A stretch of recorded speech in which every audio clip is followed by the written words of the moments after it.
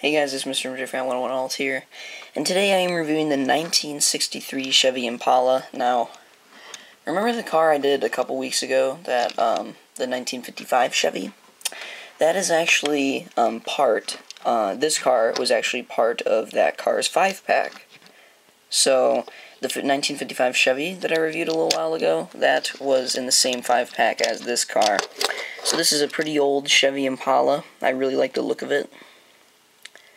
It's got that dark green color. There's the front. Doesn't really have any special designs, just a normal Chevy, regular rims. And then you can see the bottom here. 1963 Chevy Impala. But yeah, really not... Oh, there's the back. Almost forgot that. But yeah, not much to say about this car. I think this car is pretty cool.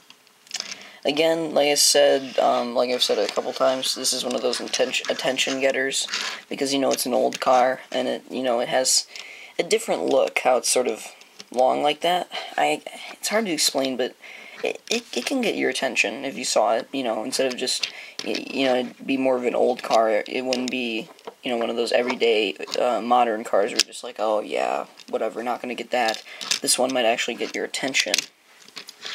And overall, I'm going to give this one a 9. I think it's a really cool car, and I definitely would pick it up if it was a single, though. But it was part of a 5-pack, and that 5-pack was sweet. If you can find that 5-pack that has this car and that 1955 Chevy I mentioned a while ago, yeah, it's a sweet 5-pack. I definitely recommend getting it. So anyways, I give this car a 9.